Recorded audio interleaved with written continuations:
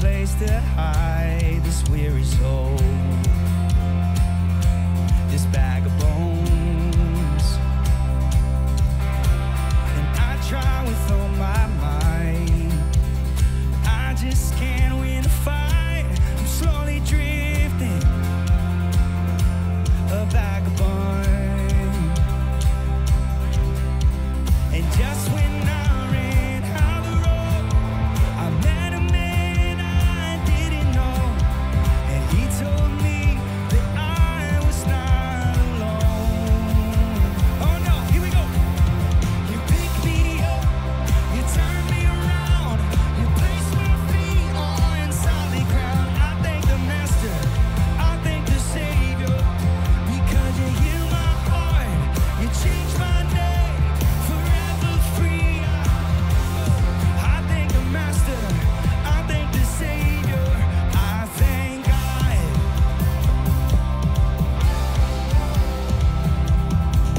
All right, come on. I cannot deny what I've seen. I got no choice but to believe. All my doubts are burning like ashes in the wind. So long to my old friends, burden man, bitterness, you can't just keep it moving. Nah, you ain't welcome here. Come on. So from now till I walk streets of gold, I'll sing of how you saved my soul. This wayward son has found his way back. You picked me up, come on, you turned me, you placed.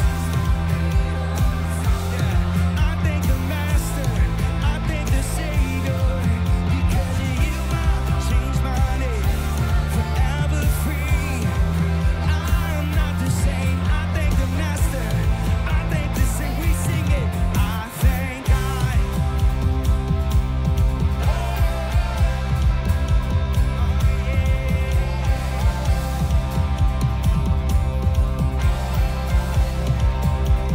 All right, come on, let's say this out together. At last another one, I am free. Yeah, I am free. Oh, I am free. Come on. At last another one, I am free. Yeah, I am free. Yeah, come on, church, we lift it up. At last another one, I am free. Yeah, I am free. Oh, I am free. Come on. At last another one, I am free. Yes, I am. Yes, I am. Come on. At last another one, I am free. Yeah, I am free. Hey. At last another one, I am free. I am free. Yeah, I am free. At last another one, I am. Yes, I am. Yes, I am. Sing, at last another one, I am free. Yeah. Come on, let's sing. Pick me up, you turn me around, you place my feet on. Yeah, I thank the Master, I thank the Savior, because you healed, changed my name, forever free. Oh, I'm not the same. I thank the Master, I thank this. We sing it. I thank God.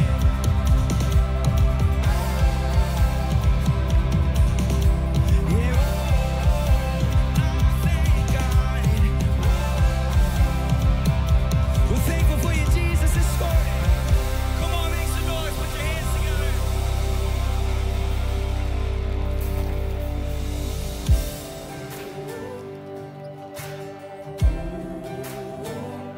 Oh, I got a story too good to hide.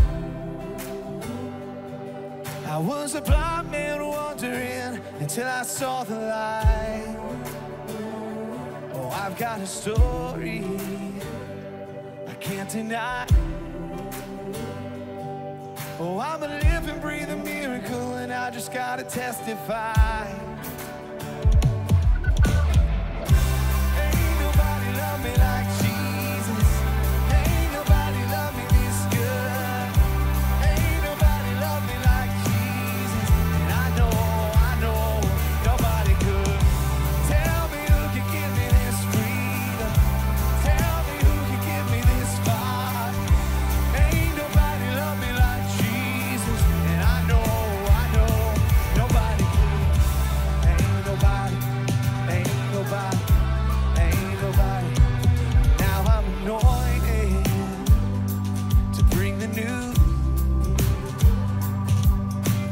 'cause everything he did for me, I know he'll do for you, yeah. He gave me joy for the morning, for the ashes a crown. Oh, I'm a walking, talking miracle, and I just gotta let it out. Ain't nobody love me like Jesus. Ain't nobody love me this good. Ain't nobody love me like Jesus. And I know nobody could. Tell me who can give me this freedom. Tell me who can give me this fire. Ain't nobody love me like Jesus. And I know nobody could. Ain't nobody, nobody could pull me from the darkness or save me by the blood, raise me from the ashes. Oh, I know nobody could break up every shackle and tear down every wall, set free every captive. Oh, I know nobody could pull me from the darkness, save me by the blood, raise me from the ashes. Oh, I know nobody could break up every shackle and tear down every wall, set free every captive. Oh, I know nobody could. Ain't nobody, ain't nobody, ain't nobody. Ain't nobody love me like Jesus. Ain't nobody love me this good. Ain't nobody love me like Jesus. And I know nobody can. Tell me who can give me this freedom. Tell me who can give me this fire. Ain't nobody love me like Jesus. And I know nobody could. Ain't nobody, ain't nobody, ain't nobody, nobody could. Ain't nobody, ain't nobody, ain't nobody, nobody could.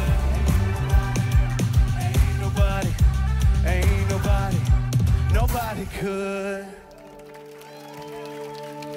Ain't nobody can love me like Jesus. Because I'll tell you what, church, one of my favorite verses in Scripture is when the Lord says, I'm the Lord your God, nothing is impossible for me. No matter how far you feel like you've wandered from the Lord, no matter how much shame or hurt you carry, no matter where you've been or where you're going, His love is sufficient for you. He is more than able to meet our needs, to give us exactly what we need. He knows it better than we know it ourselves. And that's a reason to give Him praise, amen? So when things seem hard, when we get together and worship, we remind ourselves of God's goodness and that He is more than able. So let's sing, come on.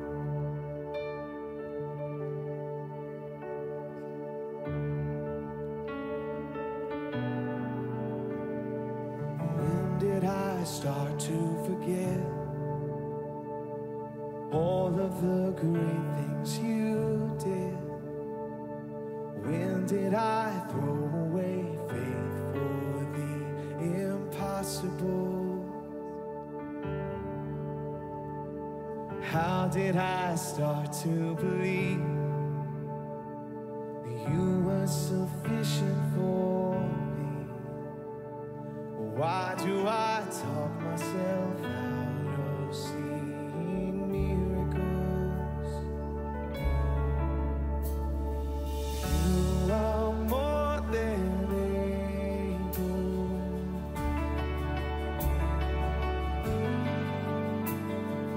You are more than able.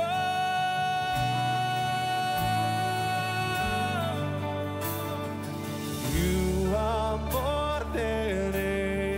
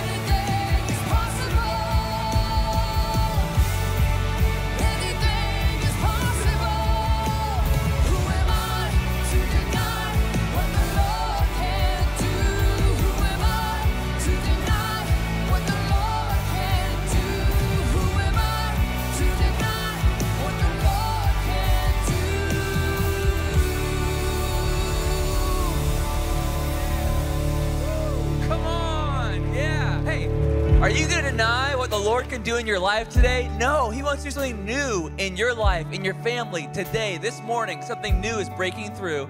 Take a moment, say hi to your neighbor, hi to a friend, give them a handshake or a wave. Let them know you're glad they're here because they're a child of God. It's so good to see you up in the balcony. I love seeing you guys online. Thank you for joining us, our volunteers and guests. You are so valued. I'm so glad you're here.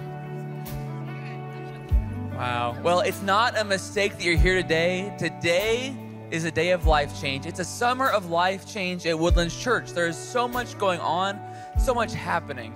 One of the coolest things going on right now is we have Pastor Lee Strobel with us this morning. Pastor Lee is a best-selling author. He's an amazing speaker. You are going to get an amazing message from Lee. I've gotten to hear it last night, and it is so, so powerful. God's going to give you a little bit of insight into how he sees things, into what he wants to do in your life. But the reason he's with us today is because Pastor Kerry and Chris are actually traveling right now in Brazil. They're actually teaching over 2,000 pastors in South America how we do ministry here at Woodlands Church. Take a look.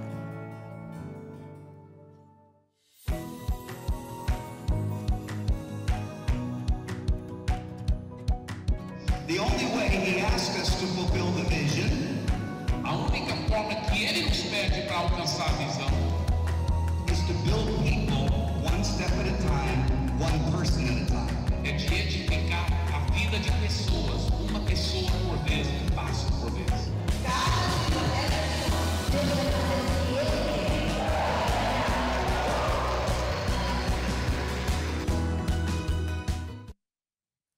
Yeah, it's pretty amazing. We're excited about it. And the reason that's going on is because of the ministry that you do as leaders, as volunteers. We're really taking that model and we're sharing it with pastors, churches all around the world. So it's so cool to see the way that the Woodlands Church ministry model is being taken around the world, adapted, and really being used to build the kingdom of Christ. We're so thankful that you're here today. There's a few announcements I want to let you know about. We actually just had our high school students come back from high school camp this past week. And man, the difference that we've seen in some of these high school students has been incredible. I know many of your children were able to go, many of your students, and we had so many baptized. Mark, how many do we have baptized? We had over 260 baptized at student camp. It's amazing. Yeah, incredible. The difference that God is making in this next generation through you, through our student ministry, is amazing. We also have vacation Bible schools coming up. We have VBS, which is for our K through 5th grade. If you'd like to check that out, it's a day camp. It's super simple to sign up for. Go to wc.org/VBS. We also have our junior high camp coming up right around the corner. Children's camps coming up right around the corner. A lot of summer camps, a lot of summer ministry is happening. So I want to encourage you to get your kids signed up now if you haven't already. We also have the biggest holiday of the weekend coming up next weekend. The biggest holiday of the year coming up next weekend. And, Father's Day. I guess it's not that big of a deal to anybody. It's a big deal to us, yeah. It's a big deal to me now that I'm a dad. We are excited about Father's Day because Father's Day is a chance for us to honor our dads and to celebrate as a family. We're gonna make some great memories out there on the plaza. We're gonna have games, food, prizes, just a great time to invite your friends, invite your community, your neighbors. It's a great chance to invite your neighbors out to church. So I encourage you to do that. And we're also just really excited because we have Super Summer Baptism this weekend. You're here for it. It's not a mistake that you're here. God had a plan for you to be here this weekend. We're so glad that you're with us. And we're going to continue to hear a great message from Pastor Lee Strobel, and God has a great word for you. I'm excited for you to hear it. You're going to get so much out of this message. It's going to be incredible. But right now, I want to encourage you to go ahead and stand and worship with us as we worship Jesus as a church family. Let's do this.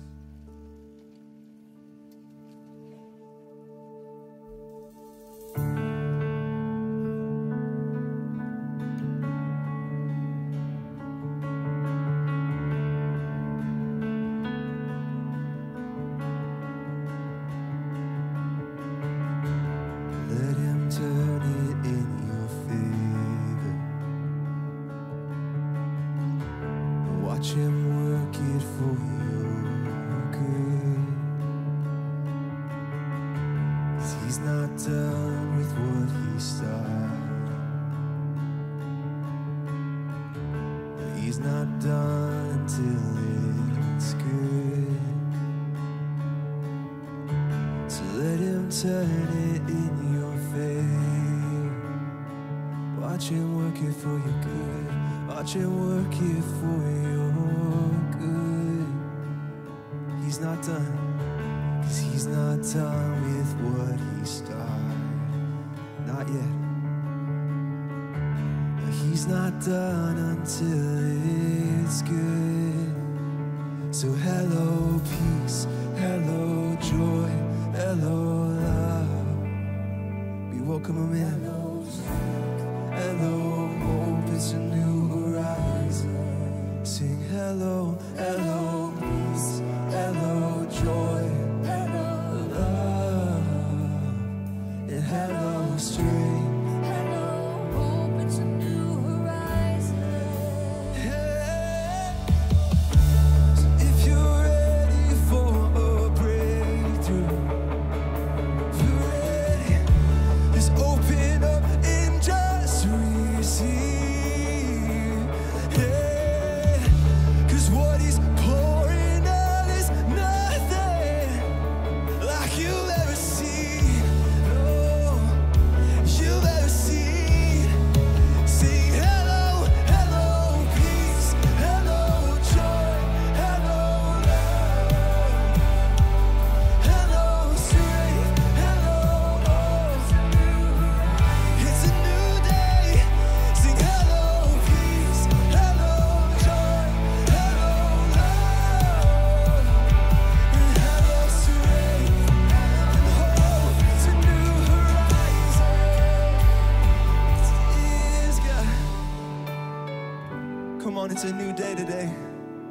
No matter what struggles you were facing yesterday, today is a new day. There's breath in our lungs. We can praise the Lord and know that fear is not our future. Sing, fear is not my future. You are. Come on, declare who he is. And sing, this is not my story. You are. Come on. Heartbreak's not my home, but you are. Jesus, you are. You're everything we need. Death is not the end, but you are. Yes, you are. Sing, fear. Fear is not my future. I won't let it dictate my future. Come on. 'Cause you are Jesus. Sickness is not my story. No, it won't define me. You are. Heartbreak's not my home, but you are. Yes, you are. Yes, you are. And death is not the end, Jesus. You are. You are. So hello peace, hello joy. We welcome you, Lord. Say hello strength, hello hope. It's a new day. And hello peace and joy and love. And hello strength. Sing, fear is not my future. You are, you are, you are. Sin, this is not my story, Jesus. You are. Heartbreak's not my home. Yes, you are. Death is not the end. Jesus, you are. Yes, you are.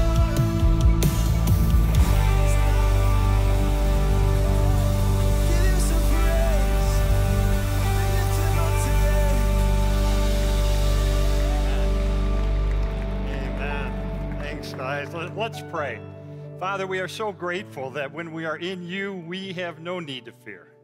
That you love us, that you redeem us, that you care for us, that you created us, that we can be in relationship with you. Thank you that in you there is hope, there's future, there's security, there's courage, there's love. We thank you for all that. And we pray on this special weekend that as your message goes out from your word, that lives will be touched and changed for eternity. We pray this in Jesus' name. Amen. Have a seat. Great to be with you. I was looking on my bookshelf the other day, and I came across a book. I thought, I haven't seen this book in years. And I pulled it down. It was published a number of years ago. It was written by a guy by the name of Douglas Coupland. He's a Canadian author, and he's known as a particularly incisive analyst of popular culture in North America. And I thought, this is a book written a number of years ago, but it is hauntingly relevant today. The book is called Life After God. And in this book, Douglas tracks a young man through a troubled era of his life. He's remorseful over his mistakes. His marriage has stagnated. He's ensnared in a meaningless job. Instead of deep friendships, he has what he calls halfway relationships. He's worried that he just doesn't feel life the way he used to. But after 358 pages of aimlessness and frustration, this was his conclusion. He said, "Now, here is my secret. I tell it to you with an openness of heart that I doubt I shall ever achieve again. So I pray that you are in a quiet room as you read these words. My secret is that I need God, that I am sick and could no longer make it alone. I need God to help me give because I no longer seem capable of giving, to help me be kind as I no longer seem capable of kindness, to bring me love as I seem beyond being able to love." Well, maybe you have a secret too. I mean, maybe you need God in your life to breathe fresh hope and a new perspective into your world. Or maybe you need God to knock the crust off a heart that's corroded by ambition and self-interest and cynicism. Or maybe you just sense there's got to be more to life than a job and 3 meals a day and this gnawing feeling that something's missing, something is missing. Well, guess what? If you have any of those kind of feelings, you've come to the right place this weekend. Because as Ryan said, this is a weekend of life change here at Woodlands Church. And that's illustrated by the fact that after the services today, and we had it last night, and we have it at our Tascasita campus, 548 of your neighbors who've come to faith in Jesus Christ are going to be baptized. Isn't that awesome? And I wish every one of them could come up here for just a few minutes and tell you their story of how they found God, how they found hope, how they find redemption. But obviously we don't have time for that. I just want to give an opportunity to you to hear one story from a woman by the name of Kayla. She was baptized at our last super baptism weekend last year.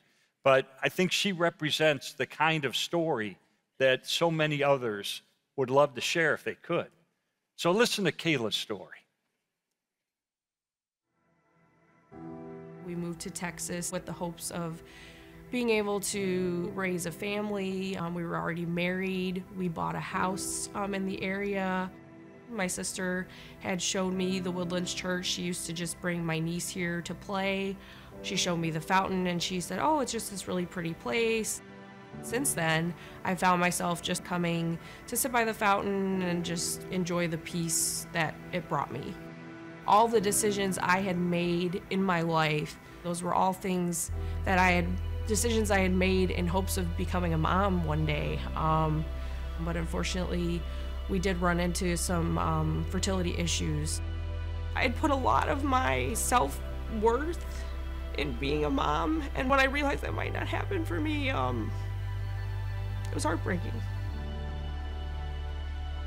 During that time, when I was going through fertility treatment, I would go to my treatments, and then I would come and drive over to the church and talk to God.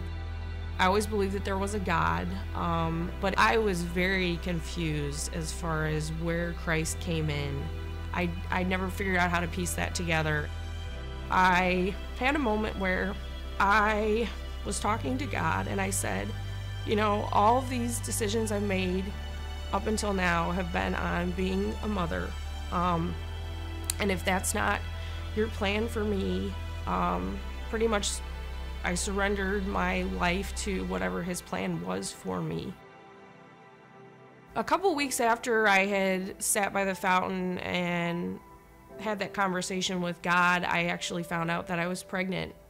And then at my next appointment, after I had been told that I was pregnant, I had my first ultrasound, and I found out that I was pregnant with twins. I knew that God was more than I had ever known him to be, and I wanted to know more. So after that, I had started to watch the services online. I started to kind of understand, okay, this is where Christ fits into this picture. Pastor Kerry said that he was going to start doing a daily devotional going through the book of John, which I had never read. And I did that, and since I read that, I have not stopped. I realized who Christ was. I realized it through a lot of the people that had come into my life and shown me that, through the way that they treated me, through the way that they guided me. And then as I got to opening up the Bible and reading it for myself, I had sent an email to someone at the Woodlands Church, and I was like, I want to be baptized. I want to be baptized in this fountain. How can I make it happen? And they were quick to let me know that Super Summer Baptism was happening, and it sounded great. Baptism is your way of publicly displaying that you're a follower of Christ, you believe what he's done for you, and you want to show the world, and you're not afraid to show that. And I knew I wanted to do that. It just was like a full circle moment for me. My boys were there, my husband was there. The first time I'd come to that fountain, I knew of a God. And then that day when I was baptized, I knew him. I was sure that he wanted what was good for my life. And I was ready to show the world that that was how I felt, and that's what I believed. It was definitely a full circle moment for me. A great story. So Kara and the others being baptized this weekend share something. This is a public proclamation of a private transaction that happened between them and God when they received God's free gift of forgiveness and eternal life and were baptized into God's family, and God flung open the doors of heaven for them for someday as they will spend eternity with him forever. But guess what? That's not all that is happening to them. You see, their salvation occurred in an instant, in a blink of an eye. John 1:12 says, "But as many as received him, to them he gave the right to become children of God, even to those who believe in his name." So they believe that Jesus is the Son of God, who proved it by returning from the dead. They received him as their forgiver and leader in a prayer of repentance and faith, and they thus became a child of God forever. But that's just the start. You see, now they begin to undergo a process that theologians call sanctification, which will continue the rest of their life. You see, they brought nothing to the table when they received the salvation. It's a free gift of God's grace.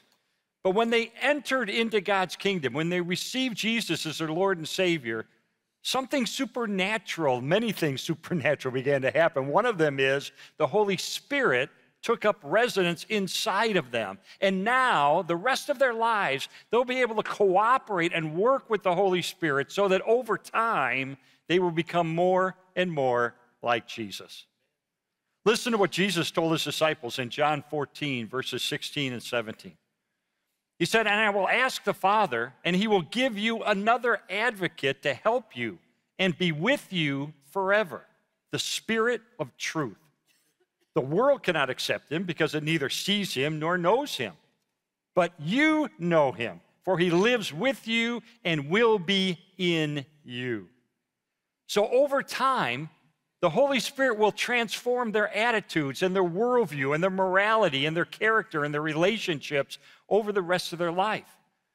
Galatians 5, verses 22 and 23 says this, "But the Holy Spirit produces this kind of fruit in our lives: love, joy, peace, patience, kindness, goodness, faithfulness, gentleness, and self-control.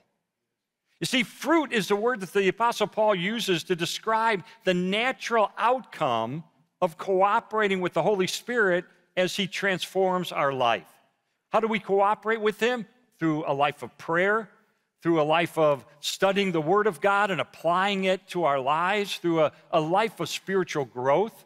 Not that we ever achieve perfection in these 9 areas, but we make increasing progress over time in these 9 areas: love, joy, peace, patience, kindness, goodness, faithfulness, gentleness, and self-control. You see, in the original Greek, the word fruit is singular, which means these 9 qualities are a package deal. But I want to walk through each one of them individually because I really believe these are the exact 9 things that we all are looking for in our lives. The first one is love. First one is love. You know, the Surgeon General of the United States said recently that we have an epidemic in our country of loneliness and isolation and a lack of connection. I mean, even before the pandemic hit, half of American adults reported they had measurable levels of loneliness. And by the way, a lack of connection is as dangerous to our physical health as cigarette smoking is. In short, we need love. And 1 John 4, verses 7 and 8 says, love comes from God because God is love. So people long for God to increase our capacity to give and receive love. The second quality that Paul mentions in Galatians is joy, that he will manifest more and more joy in our lives. When is the last time you felt lighthearted in life, exuberant in life? I mean, we live in a world where there's heartbreak and there's inevitable hardships that take place. Don't we just want some joy in our lives? I'm not talking just about happiness, because happiness is dependent on happenings in our life. Now, if things are going great in our life, we feel happy, we feel joyful. If they're not, we don't. That's not what I'm talking about. I'm talking about a confident joy from the Lord that continues even during the tough times of our lives. John 16, verse 24 says, ask and you will receive, and your joy will be complete. Third quality that Paul mentions in Galatians is the quality of peace. Of peace. You know, our culture is saturated with anxiety. 1 out of 5 American adults suffers from some sort of anxiety disorder. We can't sleep at night. Why? Because we're pestered with all these anxious thoughts. The pastor, Tony Evans, recently sent out a tweet talking about worry. And he said, we've got the pain of the past to worry about, the problems of the present, and the unexpected of the future, and it just keeps on coming. But John 14, verse 27, Jesus says, peace I leave with you, my peace I give you. I do not give you as the world gives. Do not let your hearts be troubled, and do not be afraid. You see, the peace of God is like a cup of cold water to a parched soul. And then fourth quality is patience.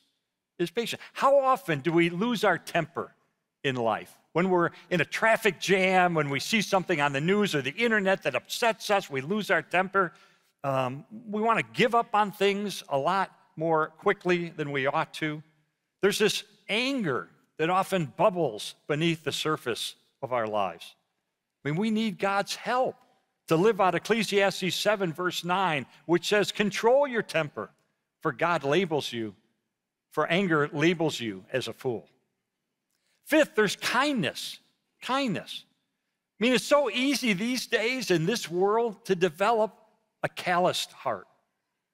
We see other people so many times as obstacles, as distractions to us, instead of as persons who are made in the image of God. I mean, wouldn't we all be happier if we just were able to show and receive more kindness in our world? I mean, God has shown us kindness. Acts 14, verse 17 says, God has shown kindness by giving you rain from heaven and crops in their seasons. He provides you with plenty of food and fills your heart with joy. Next quality is goodness. Goodness. Even though we know what's right many times, why do we choose what's wrong? I mean, we know the right thing to do. Why so often do we choose the wrong thing? Why do we take ethical shortcuts? And why do we pursue things that are only going to hurt us in the end?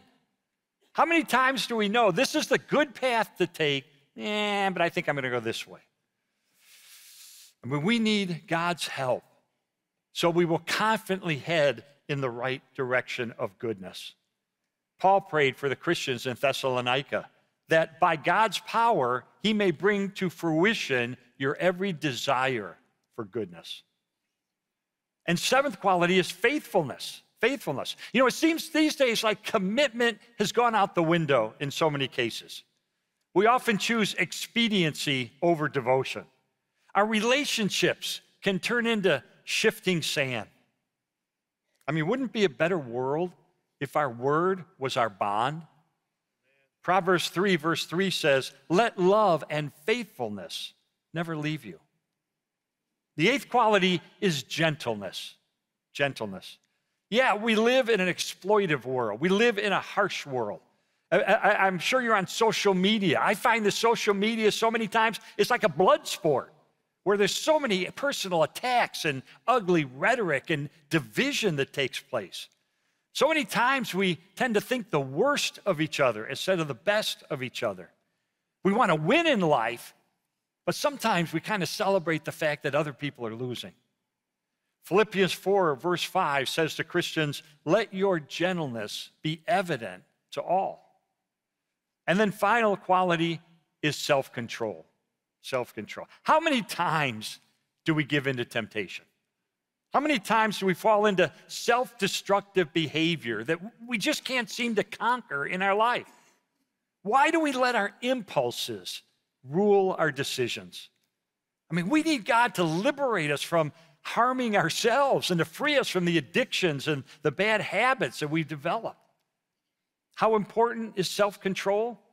Proverbs 16, verse 32 says it's actually better to be a person with self-control than to be a warrior.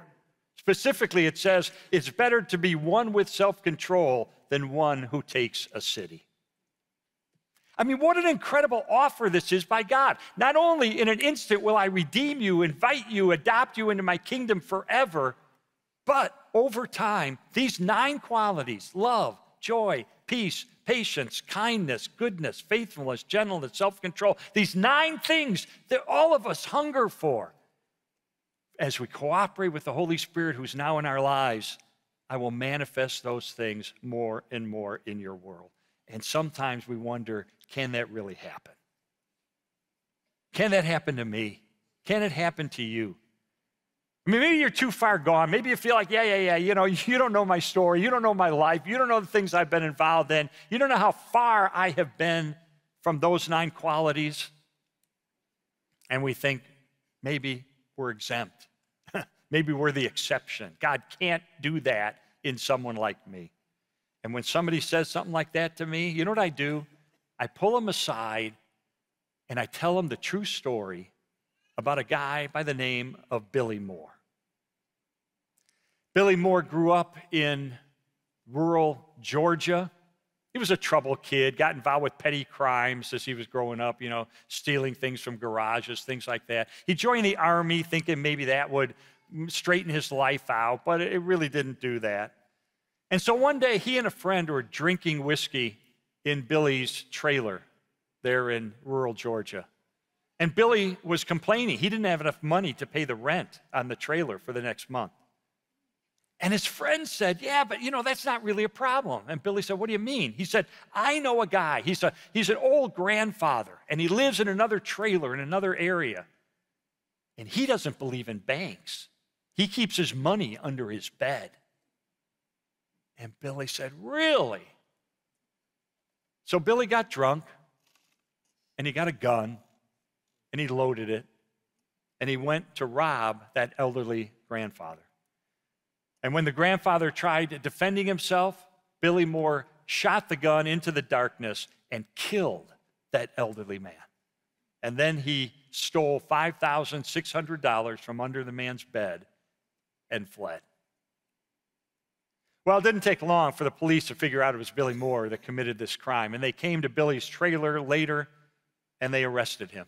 and they charged him with capital murder. And so that first night, Billy sat alone in his cell, realizing for the first time he had no future, he had no hope. All he had left in his life was a date with the electric chair down the corridor. But shortly after his arrest, a local church saw an item in the newspaper about the fact this Army private had been arrested for murder, and they sent a couple from the church to the jail to speak with Billy Moore. And they sat down with Billy and said, Billy, you need to know something. God is willing to give you a fresh start and to change your life, give you a second chance at living. And Billy looked at them dumbfounded, and he said, in effect, you don't understand. I went into someone's house and murdered them during a burglary. I'm all out of fresh starts. My life is over. There's an electric chair down the hall that's just waiting for me, and I'm going to die in it before too long. So it's too late for me to get a fresh start. But that couple shook their head and said, Billy, it's never too late. God loves you. Jesus died for you. He paid the penalty you deserve for your sins. He offers forgiveness and eternal life as a free gift of his grace. And you know what? If you receive that free gift, God will change your life, and he will make your life count. And Billy not only heard the words from this young couple, he saw Jesus in the countenance of their faces. And he said later, nobody ever told me that Jesus loves me and died for me. It was a love I could feel. It was a love I wanted. It was a love that I needed.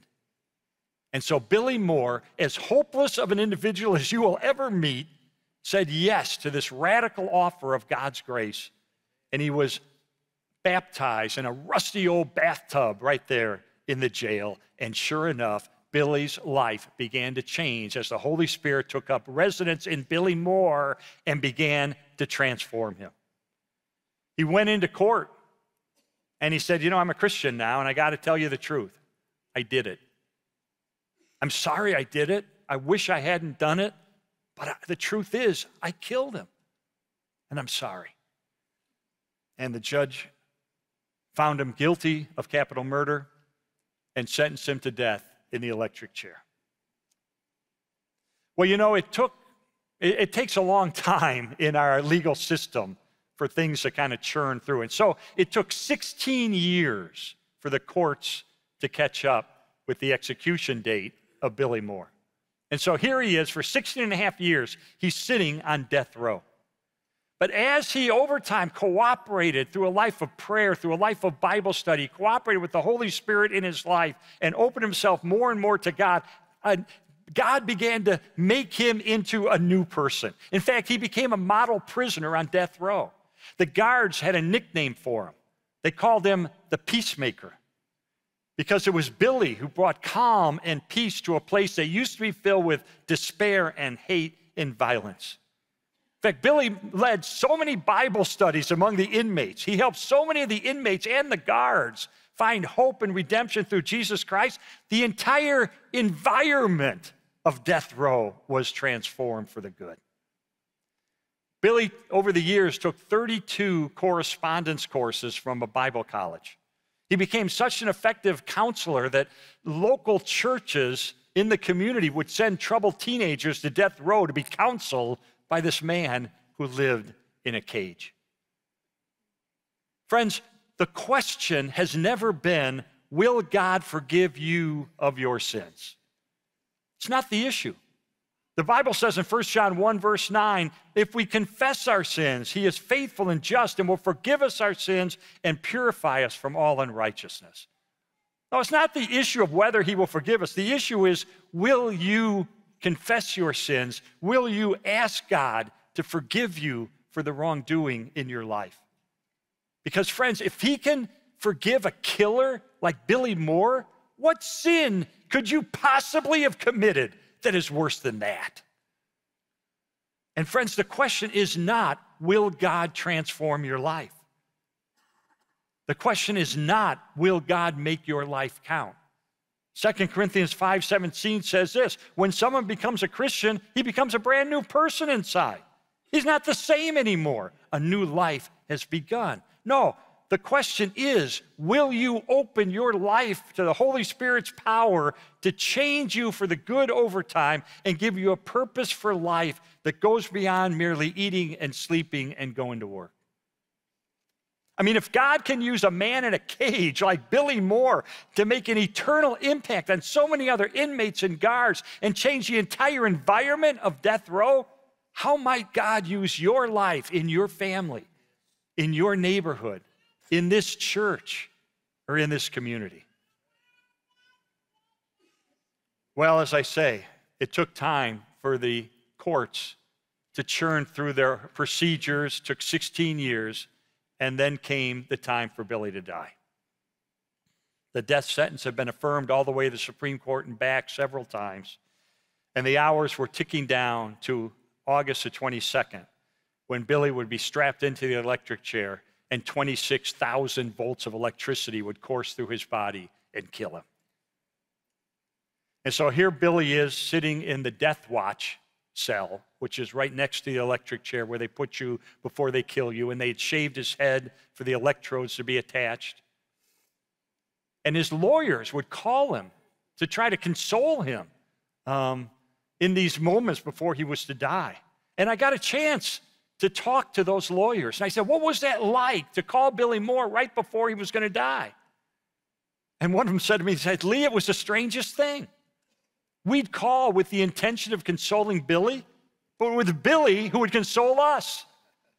Billy would say things like, are you guys okay? He'd say, are you guys going to get through this all right? Are you coping with this? I mean, they told me with astonishment, although Billy Moore was the one facing an imminent death, he was concerned about how they were doing. Why? Because Billy Moore was ready to die. He was ready. Why? Because Jesus had forgiven him. He had forgiven his guilt. He had released his guilt. He had adopted him as his son. And Billy Moore knew if God loved him that much, he could trust what God will do with him after he dies. Well, it was just 7.5 hours before Billy was to be executed, and something amazing happened. Something unprecedented happened. Something so incredible that it made next day the front page of the New York Times. The Georgia Pardon and Parole Board held an emergency hearing about a model prisoner by the name of Billy Moore, because they were asking the question, he is such a different person now. If we were to execute him for this crime, it's like we're executing the wrong guy. And guess who came to the hearing? Relatives of the victim who Billy Moore had murdered. And they did something extraordinary. They begged for the board to spare the life of Billy Moore. They said, many years ago, Billy asked for our forgiveness, and we gave it to him. How could we not forgive him if God already had? And how can we not forgive Billy if God has already forgiven us? The Atlantic Journal newspaper ran an editorial and called Billy Moore a saintly figure. Mother Teresa called the parole board from India with a very simple message. She just said to them, do what Jesus would do. Well, Billy Moore knew one thing beyond a shadow of a doubt. He was guilty of a horrible, heinous crime. He murdered a man in cold blood. He confessed to it, he admitted it, he was remorseful over it, and he knew under the laws of the state of Georgia, justice said he had to give his life in the electric chair. But the 5 members of the Georgia Pardon and Parole Board looked down at this repentant man, and they did something absolutely extraordinary. They said, in effect, we're going to show Billy Moore grace. And they threw out the death penalty, and they set the machinery in motion for Billy to be released from prison. The only time in American history I can find where a confessed and admitted murderer on death row is not just, freed from the electric chair, but is released from prison. And you know what happened in the room when they announced that decision? The whole room erupted with people singing the song, Amazing Grace, how sweet the sound that saved a wretch like Billy Moore. I mean, what else do you do at a moment like that but sing the anthem of forgiven people? I mean, friends, this is just a small taste of the radical grace of God. It's undeserved forgiveness. It's unmerited favor. It's outrageous compassion. It's incredible clemency. And can I tell you where Billy Moore is at this very moment? 33 years now after he was released from prison. He's where he is every Sunday morning. He's in church where he is an ordained minister in the town of Rome, Georgia, in a little church sandwiched between two public housing projects. And Billy Moore is a gentle man of compassion and prayer whose ministry is to serve those young people in that community who are forgotten by everybody else, troubled young people who need direction and hope. And everybody ignores them except Billy Moore, who ministers to them. And so through the years, Billy Moore and I have become good friends. He's my dear brother in Christ. In fact, I was just a few weeks ago out in Rome, Georgia, spent some more time with Billy. I took a picture of us. There we are. That's Billy and I. And so we're buddies now, and a few years ago, I was at his house there in Rome, Georgia, and we were sipping iced tea, and I said to him, I was kind of playing with him, I said, Billy, it's just you and me here, right? There's no TV cameras, there's no reporters, there's no lawyers, there's no judges here. It's just the two of us. So you can talk completely candidly to me, completely honestly to me. He said, what do you mean? He said, Billy, I'd like to know, what was it that changed your life? I said, it was the prison rehabilitation system that did it, right? And he laughed. He said, no, it wasn't that. I said, well then, was it a self-help program? Was it developing a positive mental attitude? He said, no, it wasn't any of that. I said, was it Prozac? Was it transcendental meditation? Was it psychological counseling? And he said, come on, Lee, you know it wasn't any of that. And I did know, but I wanted to hear him say it again. I said, no, Billy, you tell me. I want to hear it from your lips. What transformed Billy Moore? And he looked at me and said, Lee, plain and simple, it was Jesus Christ. He changed me in ways I never could have changed on my own. He gave me a reason to live. He helped me do the right thing. He gave me a heart for others, and he saved my soul. Think of those, aren't those four things we all long for? He gave me a reason to live. He helped me do the right thing. He gave me a heart for others, and he saved my soul. I mean, that, friends, is the power of God to transform a human being. And he offers to forgive you and to adopt you and to swing open the doors of heaven for you. And he promises to imbue you with the person of the Holy Spirit in your life. And as you cooperate with him and grow through the years, to manifest these 9 qualities of love, joy, peace, patience, kindness, goodness, faithfulness, gentleness, and self-control. It cost him everything. It cost him the death of his son on the cross to pay the penalty you deserve for the sins that you've committed, so that he could offer forgiveness and eternal life as a free gift of his grace. So how do you receive that gift? Well, you know what? You basically do what Billy Moore did. Billy Moore went into court and pled guilty. And basically, that's what we need to do. We need to come to God and plead guilty. We got to confess, yes, I'm a sinner. I've done things wrong in my life. I knew they were wrong before I did them. I did them anyway. I've sinned. And I understand now that my sin has separated me from you, because you're perfect, you're holy, you're pure, and I'm not. And so my wrongdoing has separated me from you. I don't want that. I want to be reconciled with you forever by being forgiven of my sins. I want a relationship with God that begins that instant that we receive him and then continues the rest of our life as he will transform you and give you a reason to live. Well, I want to offer an opportunity for you to do that today. Not only that, but it's Super Baptism Weekend. And so this is an opportunity not only for you to receive this free gift of God's forgiveness and eternal life, but then today, right after the service, to publicly proclaim that through baptism right there in our fountain. We've got everything you need to do that. Change of clothes, hair dryers, everything you need. No excuses. But you have the opportunity, a rare opportunity right now, to come to faith, to be baptized in public proclamation of that, and then for the rest of your life, to have the joy of the Holy Spirit manifest these 9 incredible qualities in your life. So if you want to take that step, I'm not going to ask you to do anything weird. Just in your heart, pray this prayer. Let's close our eyes and bow our heads. And if you want to take that step, then just pray, Lord Jesus, right now, I confess to you the obvious, which is that I am a sinner. I know that. I've done things I knew they were wrong before I did them. I did them anyway. I confess that, and I want to turn from that.